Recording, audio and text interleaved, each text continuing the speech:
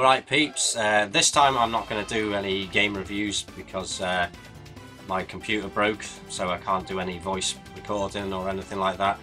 My Saturn broke and I've had a cold for the last week, so I'm in a bit of a shitty ass mood. So I thought I'd show off my Mega CD collection. There's not much, unfortunately, because I sold a lot of it years ago. But the first time I got a Mega CD was probably about 1993. For Christmas, I remember going to some spoiled brat's house who got bored of it after 6 months and decided he didn't want it anymore. So my mum and dad took me around to this place and they bought it for about £150, I think it was, which is quite a lot of money even back then. I didn't have many games for it. I remember having Sonic CD and Final Fight, and I think obviously the Soul Feast, Cobra Command, and the other game that comes with it, Road Avenger, I think it might have been. Oh no, Sega Classics Arcade thingy. But before I got it, I remember getting this. I don't know if you've ever seen this. You can look this up on YouTube. I think most of them have had the audio deleted off it because it's got Joe Satriani's Back to Shalabal, I think it is. So the audio has been wiped off. But if you ever had that back in the day, this was the perfect advert to get a Mega CD. If you saw this, you sold instantly, and it sold me. So I got one. I eventually sold it in the late 90s because the Saturn had come out at that point.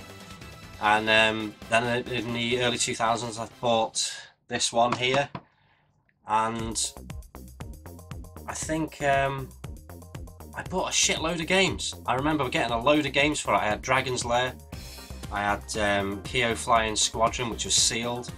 I had Dracula Unleashed, I think it was called. Fucking loads of games. And I ended up selling them all because I thought, oh, I don't want to collect games anymore.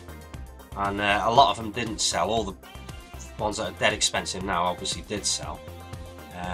But I still had a few left over, so later on I started collecting for the system again. And I didn't have that many games, so I'm going to show them to you now. So the first one is Sewer Shark, which I'll be quite honest, I haven't even played yet.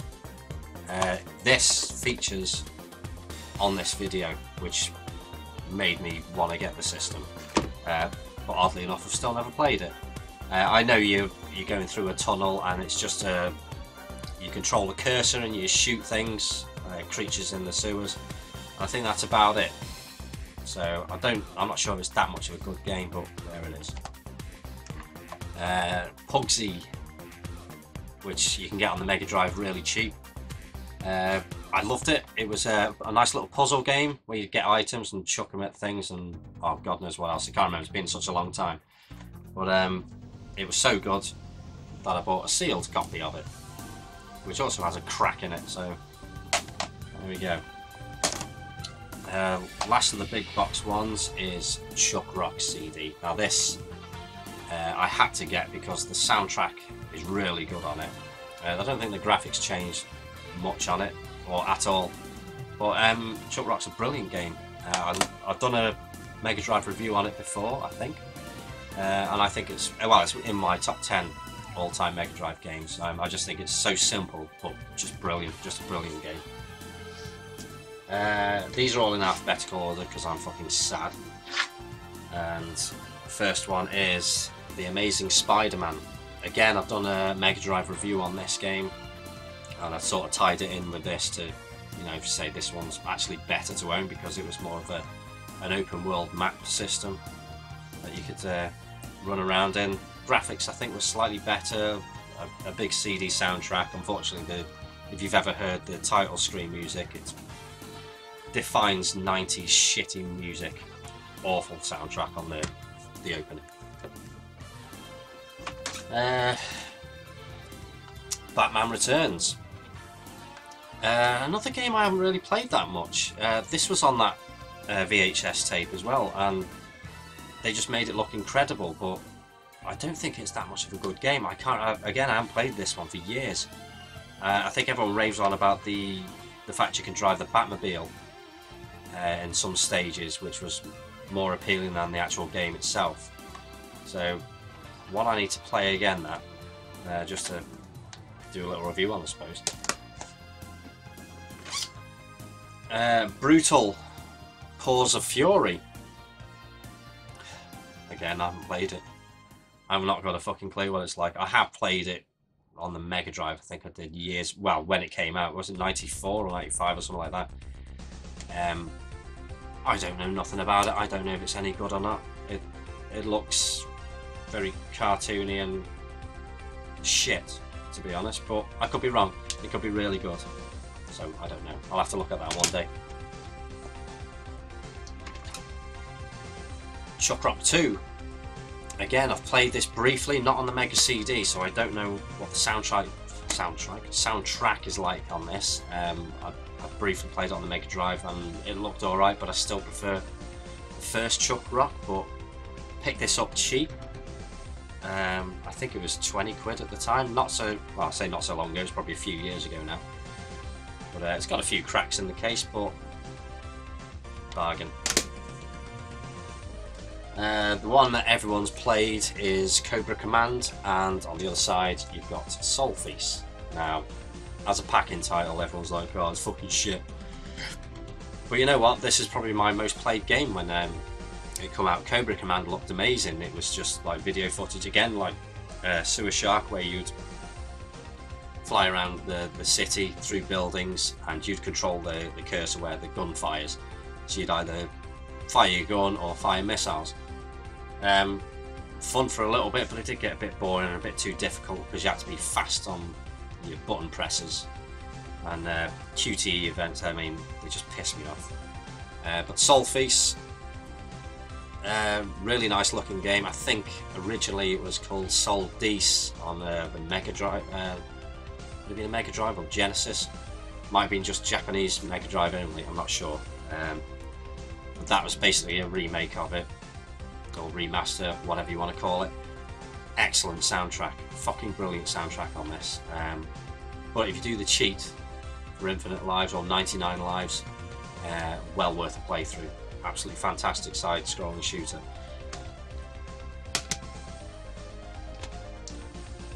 Echo the Dolphin, of course. Looks no different than the Mega Drive, but it's a soundtrack that makes it. For this one, again, it's been remastered with real instruments. It sounds really good, and I did do a review on this one. But everyone knows Echo the Dolphin, everyone's played it. It's no different than the Mega Drive, just the soundtrack's better. One that didn't sell on eBay many years ago, Stupid People, worth quite a bit of money now, Earthworm Jim, the special edition. I put this up for 99p and nobody was interested, so unlucky. So I kept it, and it's in really nice condition, and I think this had a few extras in it. I don't know, you'd have to look that up. It's been about 20 years since I played this, so I can't remember the differences from the Mega Drive. I think graphically it looks slightly better.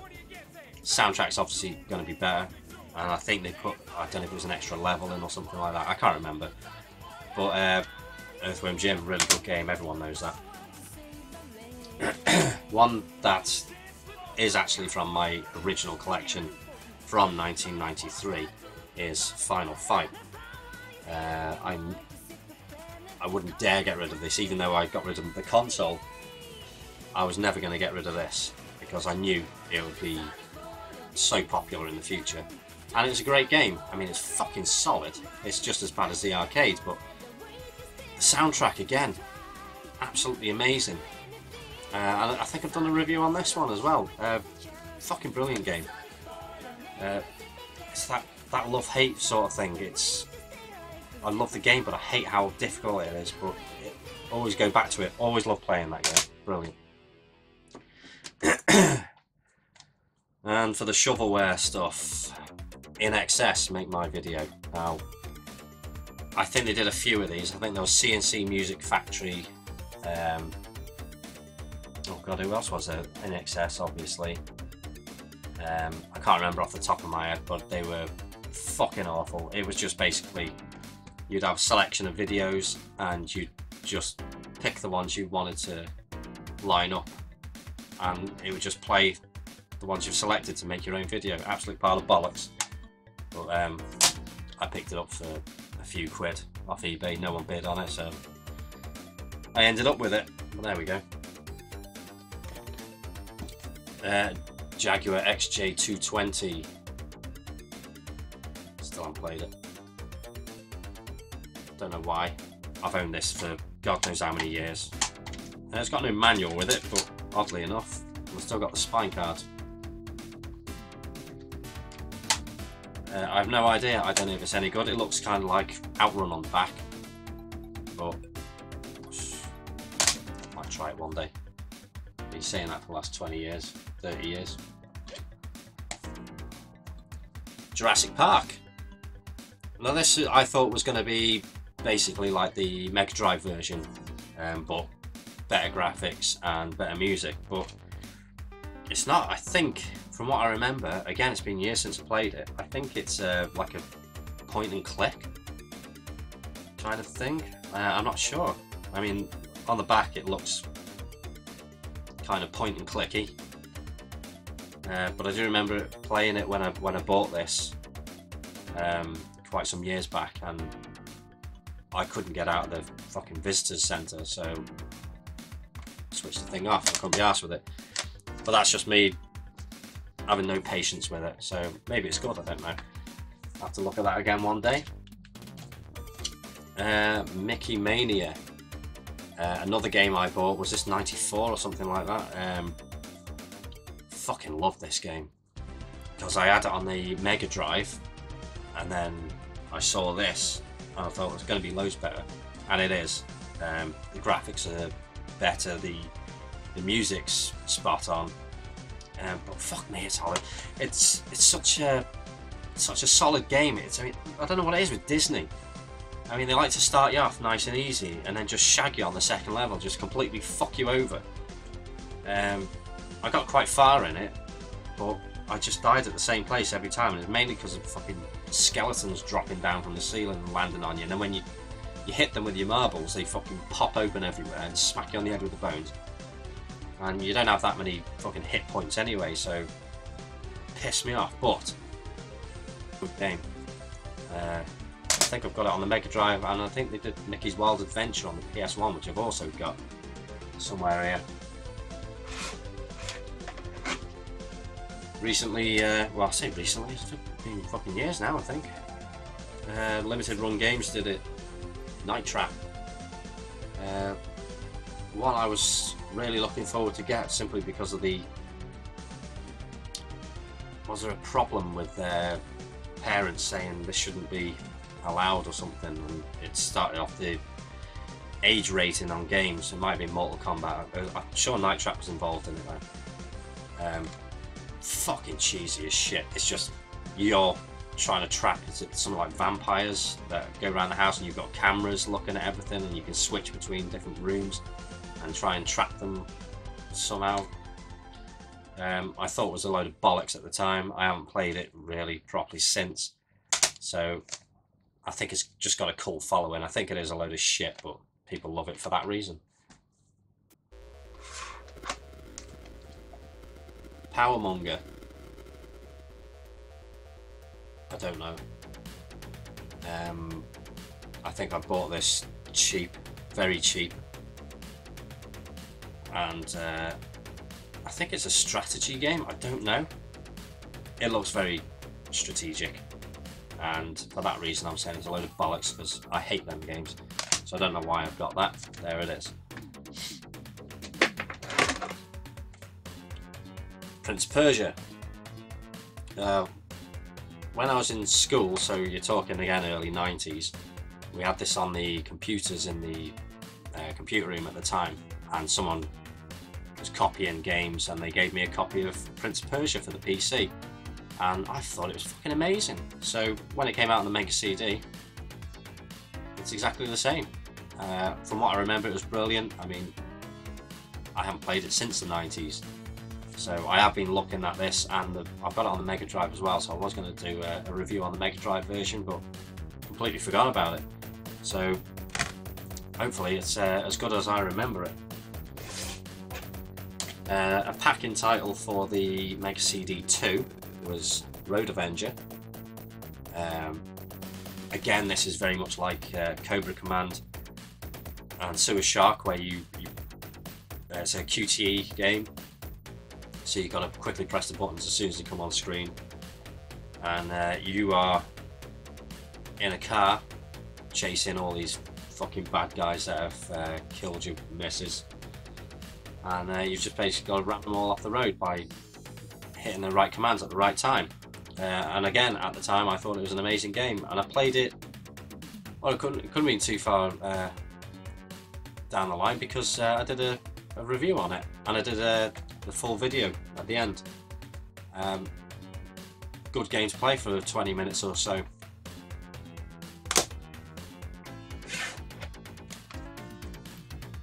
Sega Classics Arcade Collection Limited Edition. Well, it's not fucking limited edition. This is probably one of the things I mentioned on my episode of limited edition items. It's not limited edition at all. There's fucking thousands of them out there, and they came with every Mega CD. So this was the second title that came with it. This looks different to the American version. I think they only got 4 games on there, so I'm not sure. But this comes with Golden Axe, Super Monaco GP, Streets of Rage, Columns, Revenge of Shinobi. Again, I've done a review on this, and I also say why it's a pile of fucking shit. Because with this, you'd expect it's going to be better graphics, which it is slightly. They have sharpened it up, but they've fucking ruined some of the games. The sounds on them just sound awful. I mean, the original 16-bit sound effects just sound perfect. They fit the game, but they fucking ruined it on this. Revenge of Shinobi sounds fucking awful. Streets of Rage, they fucking destroyed that. Super Monaco GP, not so bad. And Golden Axe, I can't remember if that sounded shit. I know I mentioned it, so go and watch it. Sherlock Holmes, this is the, I think this is the first one, isn't it? Yeah, Sherlock Holmes Volume 1. I briefly played this. This is, I suppose it's like Where in the World is Carmen Sandiego, maybe. You just got to solve a mystery. And yeah, that one's got the spine card too. I don't think I played more than 5 minutes of it, so I probably thought it was shit at the time. Maybe I have to have a look at that again, I don't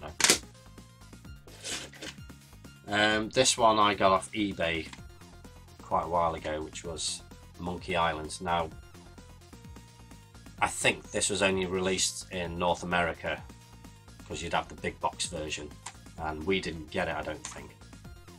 But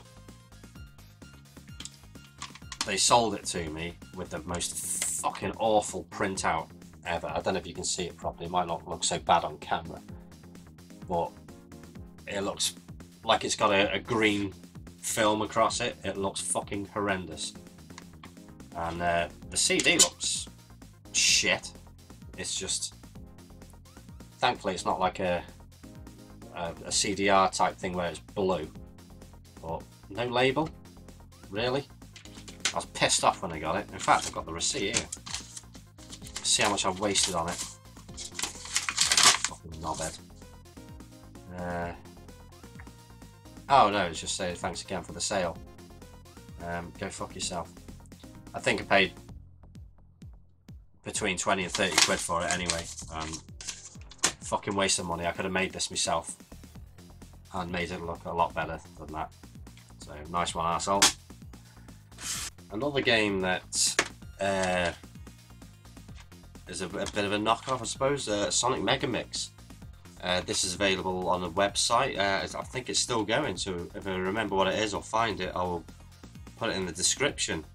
This is just a Sonic the Hedgehog hack. I think it's got all the characters available on there. I haven't played it for years, but I remember it being alright, and they've done a good job of the CD. I mean, it doesn't even feel like a sticker. It feels like it's actually printed on there. So that's pretty good. And you do get an instruction manual as well, which doesn't feel like top quality, but it's better than nothing.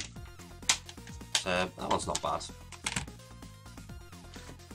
One that everyone's got, and that's Sonic CD. I did a review on this not so long ago, and it's alright. I mean, back in the day, fucking mint. Absolutely mint game. But it's fucking long-winded, this game. Time travel, a bit of a load of bollocks really for a Sonic game. Just don't need it, you just want to run around and fucking destroy the bosses, simple as. But yeah, it's still a good game. Thunderhawk. This is very much like Desert Strike, but you're inside the cockpit. The area of the map isn't so big. If you go out of bounds, it will let you know, and you have to quickly turn around, otherwise it's game over. But again, just do a few missions. You've got your guns, your rockets and missiles. Blow everything up, and on to the next level. That was a really good game. It might even still be good now. I remember it being very blocky even back then, but still an excellent game.